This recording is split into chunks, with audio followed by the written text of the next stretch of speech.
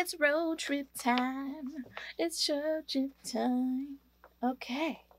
Let's see. If you turn left here and then we go down to here, we should make it. We should make it. Welcome to hashtag Why Lit Chat. I'm Sahara with the St. Louis Public Library, and in this chat, we typically talk about fiction and nonfiction, young adult novels. We also talk about graphic novels. We talk about mangas. We talk about juvenile titles for tweens.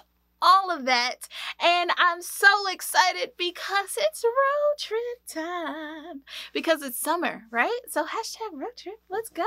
Let's go. I love to buy tickets to places. Let's do it. So today's titles are going to feature a road trip like adventure where you can travel without even leaving your house. Let's get into it, y'all. I'm ready. I'm ready. Road tripping. Road tripping. For today's novel, we have a young adult fiction title, and it's called Darius the Great is Not Okay. This is by Adib Khorram, and it is published by Dial Books. It's also available in ebook format on Overdrive. Now, this is a really great novel about Darius, who is a fractional Persian, right? It's on his mom's side, and he's taking his first ever trip to Iran, and it's about to change his life, all right? He doesn't fit in at home, and he's sure the same thing is going to happen in Iran, so he has depression about it, and he has to explain his medication to his grandparents, and it makes everything harder. And that's when he meets the boy next door, Sharab, and everything kind of changes from there. They start spending all their time together. They're playing soccer, they're eating, they're sitting on the rooftop and enjoying all of the things. It's a really fun look at Iran, and if you want to visit the city without actually having to buy a ticket to visit the city, this is the book for you, because the author does a great job of describing everything in Iran. You feel like you're eating the food, walking the streets all together with Darius. So you should definitely check it out.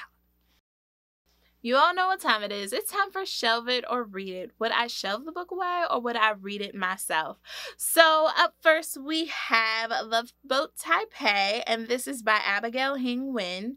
And this is a really fun book where it's about Ever Wong, whose summer takes an unexpected turn. So instead of the strict educational program in Taiwan that Ever was expecting, in its place she's on a love boat, a summer-long free-for-all where there are hookups, where there's sake, where there's a nightlife that runs nonstop, and it's kind of going through all the different students who are on this boat, and it's a lot of fun to take this trip with them, right? And I think it's worth a read, because I'd read it. All right. The next one is Hope is Our Only Wing, and this one is by Rutindo Tavernguai, and this one is set in Zimbabwe, right? So this is where 15-year-old Shamiso has hope for everything, but then all of a sudden is thrusted into darkness because her father's mysterious death in a car crash really hits her and her mom, and so they have to move from England to Zimbabwe to be with extended family, and she has to kind of deal with that, and her life kind of turns upside down, and there's a cancer diagnosis and all this other stuff. So she has to deal with all of that, but it's also another great travel novel where you're going from England to Zimbabwe and you kind of get that experience with the character. So I'd read it. The last one is Love from A to Z, which is by S.K. Ali. And this one is about a wonderful character who is the only Muslim in her class. And her name is Zainab. And then she's suspended for confronting her teacher, and she has to investigate her activist friends, and all of a sudden she ends up at her aunt's house in Qatar, and it's for spring break, and she has to get all of this guilt that her friends get her in trouble, and she has to try out her newer, nicer version of herself and try to change and everything. So it's another great novel where you're traveling to another place with the main character, and I'd read it. It's a read it list because I love to travel, and I think traveling with characters is a good way to visit a place without actually visiting a place. So go ahead and travel this summer, y'all. Okay? Peace. Thank you guys so much for tuning in today. It's the end of the road, and I can't let go. It's unnatural. You belong to me. Okay, yeah, no.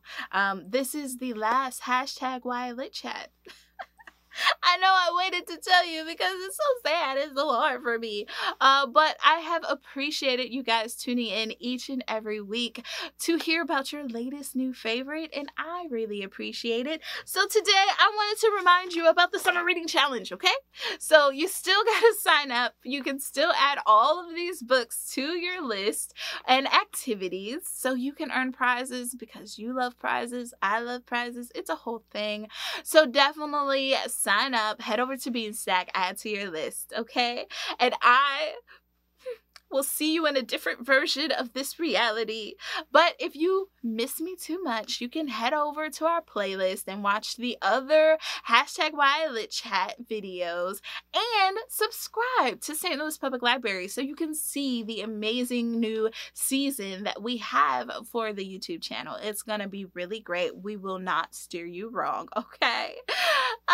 So I want to thank today's author, Khorram, for this amazing book, and I would like to thank Dio Books for publishing it, okay? Now make sure you guys enjoy life without me. It's gonna be so hard. All right. I love y'all. Peace.